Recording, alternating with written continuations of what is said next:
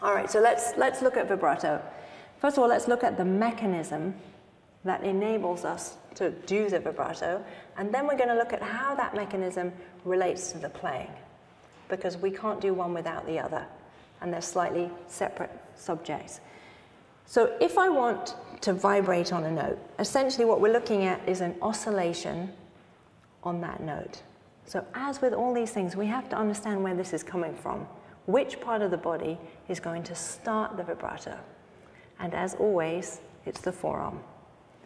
So if I'm going to oscillate this and I want a result here, I have to make sure that finger, hand, and forearm unit is really trained into the arm. If I start with the wrist here, or the wrist here, or the fingers curled, I'm adding tension to that oscillation. So the moment the arm is trained with that basic finger, hand, and forearm, and I start the vibrato down here, I have a number of different sizes that I can create. They all come from the same place. They don't look like they all come from the same place. And that's where we get into a mess. The smaller I make it, the more it looks like there's activity in the fingers, right? And the middle one is looking a little bit more active in the wrist, and the large one, you're going to see more arm motion, but the engine is always the same. So if I tried to do it from my fingers, I can't actually move. If I think in different sizes down here, I can make it incredibly small, or really, really big. But the important thing is the relationship finger, hand, and forearm. The other thing to remember that we tend to forget is if my thumb is touching the neck and I am oscillating the arm, what is my thumb going to feel? Some kind of oscillation. A hybrid version of the vibrato movement. It's the same thing as this not resonating when you fall up with the arm. And very often, because the thumb feels like it's sort of split away from the fingers by the neck, we forget that that thumb has to respond and resonate with the movement in the arm. So if you think about the vibrato, just think, okay, what am I really feeling on my thumb when that arm is trying to vibrate?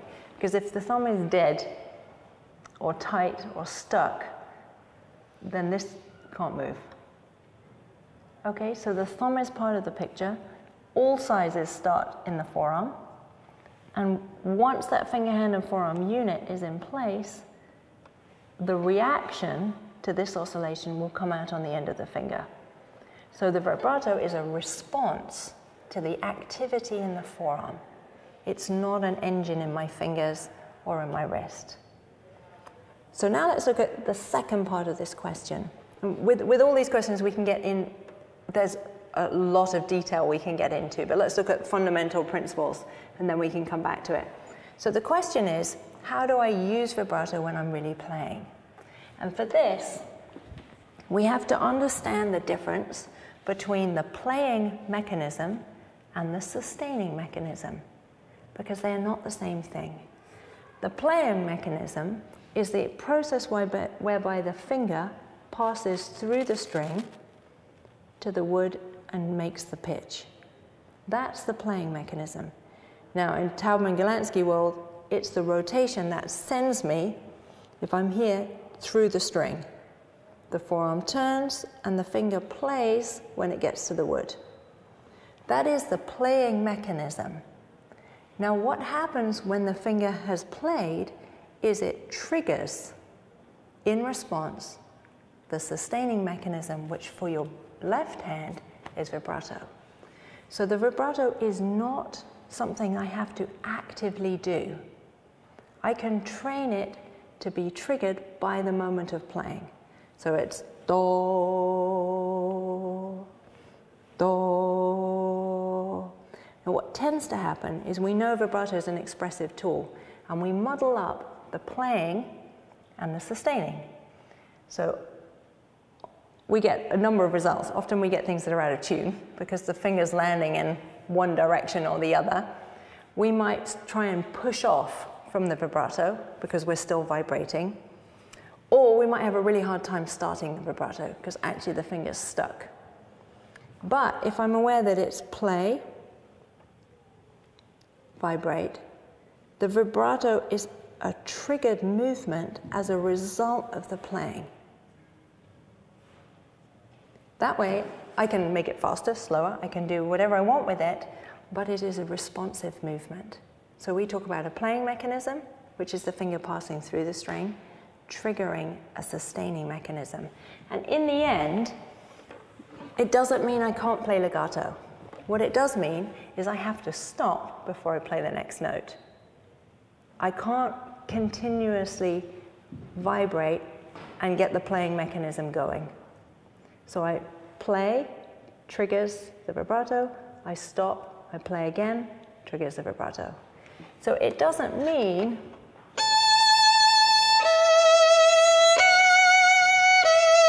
it's still legato. But you can hear every note starts.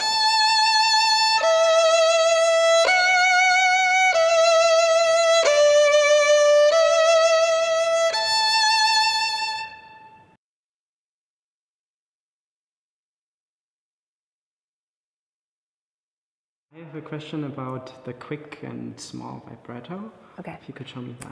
Yes. Can you play a spot where you find it tricky? Like So any note? Any note or any passage, can be anything you like, just so I can see what you're doing at the moment. Okay. Okay, so what's... I'm just going to play your scale or something. Okay, and I'm going to ask you to turn that way, and I'll probably walk around you. Okay. All right?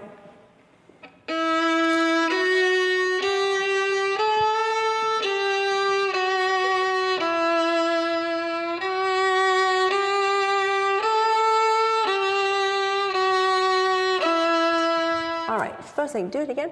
Yeah.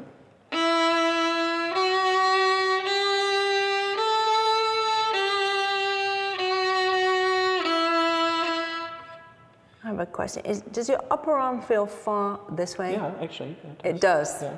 Okay. There are lots of good ingredients going on. The thumb is responsive. Okay. The wrist isn't tight, but your upper arm looks far across. Now, if I pull my upper arm across, I'm going to jam things up under here. Okay, let's turn you around so they can see you from the back. So right now, his upper arm is about here. It's pulling in this way. And let's see if we can, the other thing it's doing is it's causing a problem in your wrist. Okay. Can you feel that? I'm going to move you. Yeah. And we're going to see if we can get this. Yeah, let's go through that falling up, and let's just land on your first finger. There you go. Good. Let's do it again. Great. Good. And you're going to, it's a lot smaller than you think it is. Okay. That's it? Good, let's do it again. So your arm is in a different position, isn't it? Your upper arm is in a, great. And let's make sure this wrist is with you, that he's not bent inwards. Okay, yeah.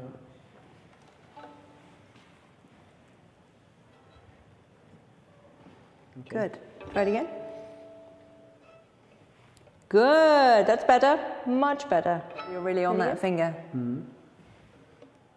Good. Yeah, it fits quicker too. Yeah. Able to be quicker.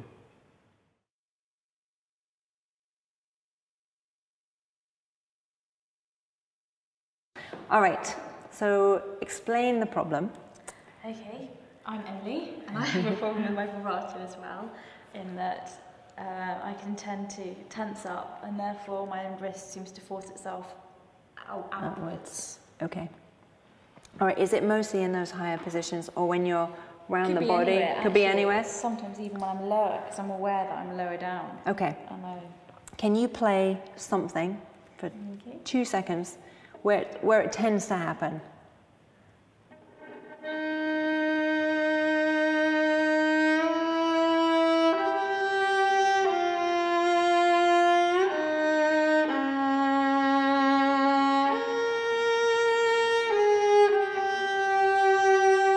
All great. Okay, so we talked earlier today that each part has to do its job, right? And when we looked at the fingers, I said that the fulcrums in the fingers are the little knuckles that we have. And the fulcrum is the wrist here, and then I've got my elbow, and then I've got my shoulder. We also said that if one of those little parts, doesn't matter how small, if one of those little parts is not doing its job, something else will do too much. And that's when we feel what you're feeling right now, which is when everything goes tight. So the part of your hand that's not working, first of all, is this row of knuckles, in particular this one here. Which is very, very normal to see. What tends to happen, you know, one of the issues we deal with is that our hand is incredibly close to the instrument, and much of the time it's touching the instrument. Now I can touch the instrument without squishing and squeezing into it. I can be very close. I could stand right next to you without pressing on you, right? Or I could stand right next to you and I could press on you. So it's very important that this knuckle and this finger realize that they can be complete even when they're right next to the neck. Okay, so let's have a look. I'm going to move your hand around. Okay, let's move you that way a little bit. All right, so this knuckle, can you see inside your hand from where you are? I can. You can, all right. Let's get rid of your viola for a second. I'm going to take it, I've got it. And can you do what we did a second ago? If I make a table for you, can you land on your first finger on my arm? And let's have a look. Good, let's do it again. Good, I'm going to get you a music stand to work on. Okay, yeah. All right, you can get rid of your bow if you want. All right, and let's get this to a good height. Let's see, where's your arm? Can you just put your finger on there? All right, let's get this a little lower. Okay, can you stand on your first finger on there? Good. If you want to move so you can see your hand better. Right, pretty good. So the first thing you notice is you have a knuckle. You see this? Yes. All right, so he has not collapsed on the music stand. But when you play the viola, yes. And when this goes down, what does this do? Compensate. Goes up. So then you try and do that vibrato, which is supposed to be this lovely flowing movement. There you go. There's your problem. Okay? So what we've got to do is to train your hand, which based on the fact that you can do it this way up, shouldn't be hard to do, to have a knuckle, in particular on this finger. Okay? Now if you picture what the hand looks like, just move, you're not quite square to yourself, there you go. If you picture what the hand looks like when it's in this shape from inside, we're looking at the hand from the inside, aren't we? We're not looking at it from the top. You would see a really lovely curve inside the hand. Now when the hand is collapsed, that sort of flattens out. Okay? So what we're going to look at and feel is we're going to start to recognize that curve. Okay? So let's get your viola up. We were bringing this up. Okay, so if you stand on your first finger, right, we've got to picture, there you go. And then these, yes. So the moment you have that, and your arm is playing in that direction, you'll realize that this is free to move. You feel the difference? Yeah. And here's the tricky thing is that this is so close to the neck, and that's often, it's this, a little bit the same problem with that finger on the bow, that because it's touching the neck or very close, it has a tendency to sort of pull in and think it needs to do something else. Great.